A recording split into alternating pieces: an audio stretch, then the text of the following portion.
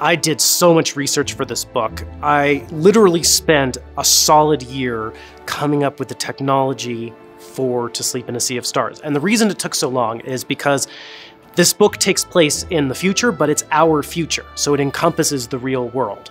And that meant I did not want to contradict physics as we know it.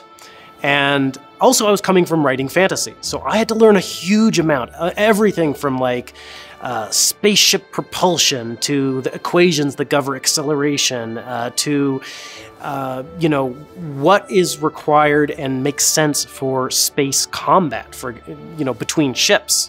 You know, it's not as easy or as simple as you might think it would be.